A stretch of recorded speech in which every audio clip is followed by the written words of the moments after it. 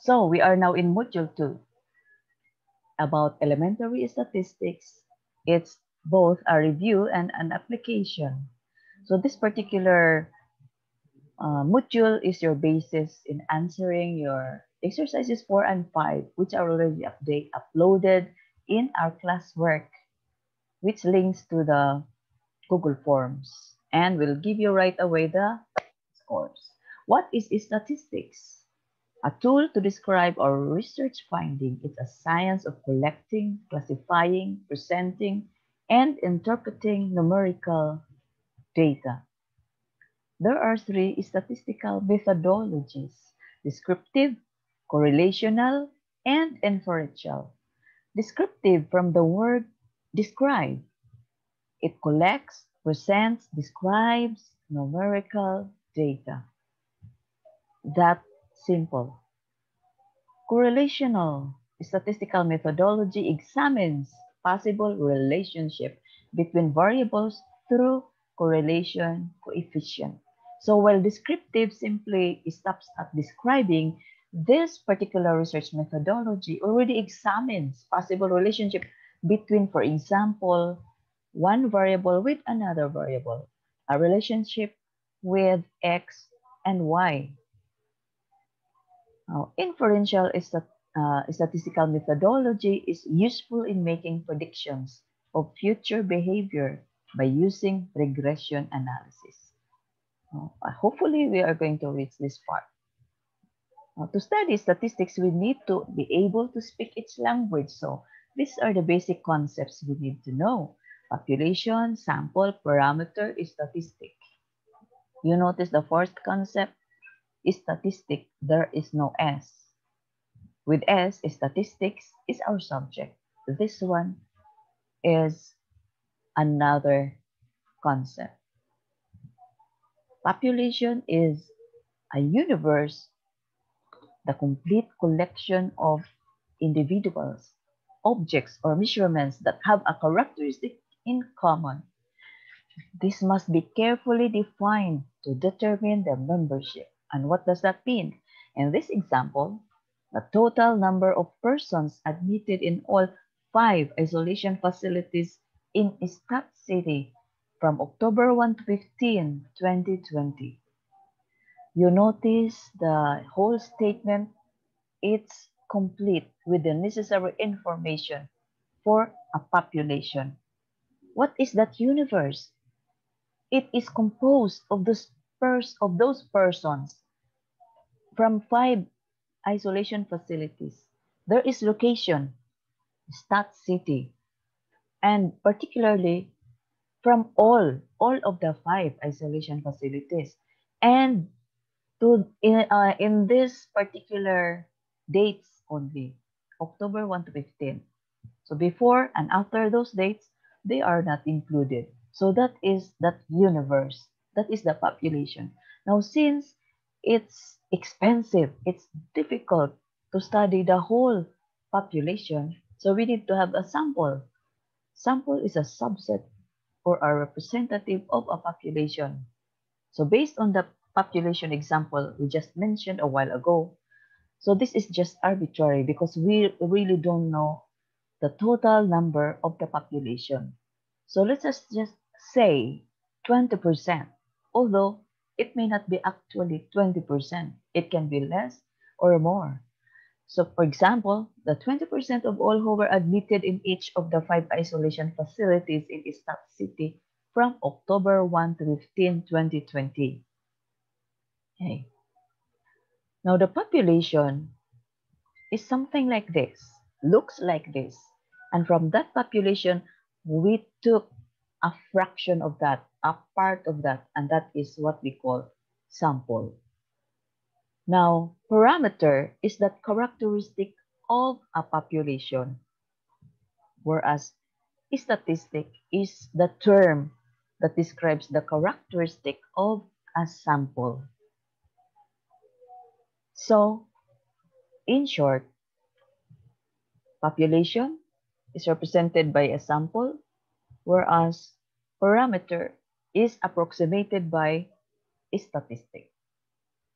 Now let's continue with the basic concept, variable. A variable, I've already mentioned in the previous module that it's something that varies from one person to another. So a characteristic about each individual element of a population or sample, like age, that's a variable. It varies from one person to another. And there is that concept piece of data, which pertains to the value of the response variable associated with each source element. So for example, for the variable age, the piece of data can be 83 years old. For the variable religious affiliation, a piece of data may be Islam or non-Islam. Okay. So there are two kinds of data. It depends on the research method you use. If you are dealing with qualitative research method, then you obtain qualitative data, and that is attribute. Okay. Um, if you use the quantitative research method, you obtain quantitative data, which can either be discrete or continuous. Now, an attribute is just uh, something that can be sorted into classification. It's just a mere description. Like, for example, colors of the cars in the car park, whereas quantitative data that is discrete are characteristics that are separate or discontinuous. Like, for example, months in a year. So we are already given the months in a year. We already know what are those months in the year. And there are 12 months in a year.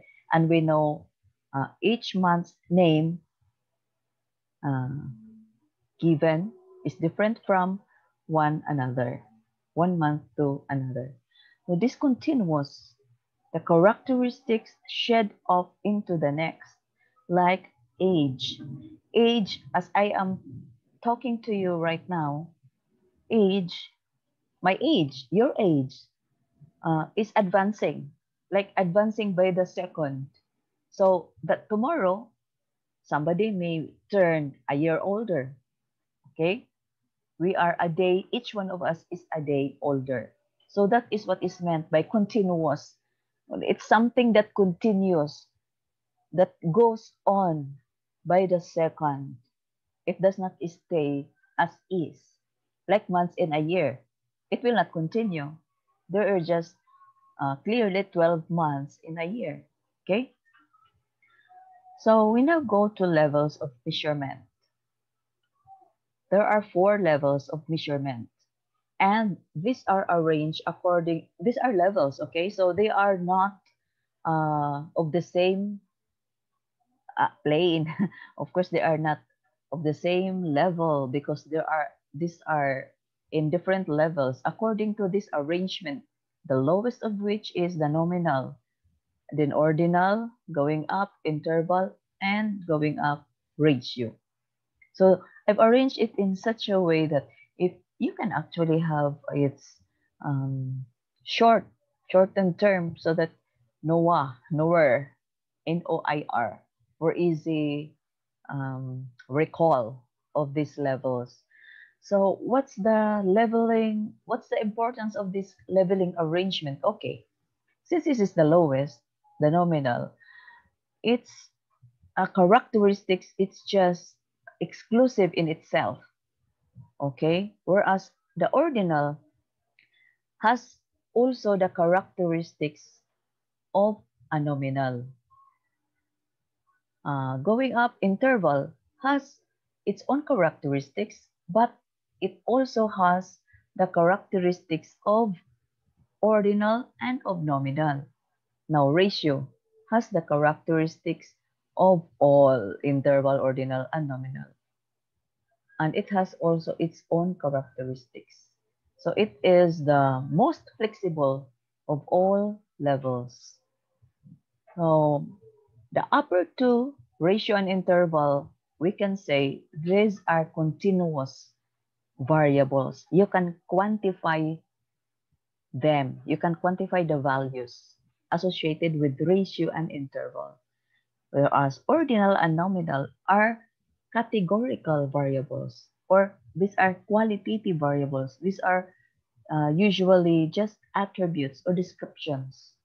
What's so important in knowing on identifying if the variable is either NOIR? It is for you to make decisions about the type of statistical analysis that should be performed. You can just assign a statistical tool to all of this, okay? It depends on what level of measurement the variable has, and then you can have the corresponding appropriate statistical tool to use. Okay, as arranged according to this, just like according to this form, just like a stairwell. So nominal, labeled as same or not, like male or female. That's its own characteristics. Ordinal has the characteristics that is rank.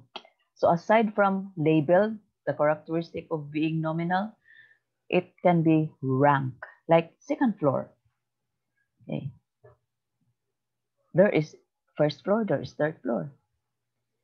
Interval has the characteristics of nominal, labeled, ranked, ordinal, and it has its own characteristics that is range. For example, fever of 39 to 41 degrees centigrade. So that is range. What you see, 39 to 41, it's a range which the in between, which is 40, is existent. So there is meaning, importance to the in between. If you are going to say also a score of 1 to 10, so 1 to 10 are mentioned, but there are still other numbers in between 1 to 10, and these are existent and important as well. So 2 to 9 are there. Now, what about the ratio? Ratio has the characteristic of being nominal, labeled, ranked, ordinal, interval, range, and zeroed. What does that mean? It has a true zero value, like the 24-month-old baby. So that is an age. Age starts with 0. Before 1 year old, an infant is considered at 0 age. Okay. So in totality, this will be how it will look like. Nominal data, ordinal data, interval, ratio data. These are quantitative, these are qualitative, and the descriptions that I've already mentioned. Okay, if it has a true 0 value, then that must be a ratio data. Like weight, it starts with 0. There is that weighing scale that starts with 0. Height, or any length for that matter, starts with 0. The tape measure starts at 0. Okay, whereas the interval data, if there is no 0 point with in that particular piece of data or variable, then that is automatically an interval data. Like fever, di ba? In our previous example, fever, there is no body temperature that is 0. Patay na. Okay? And so is the uh, temperature of the environment. There is no 0, but there is negative. In Canada, for example, -4, that is so cold. But there is no 0. Patay gyapon. Okay? So, that's it.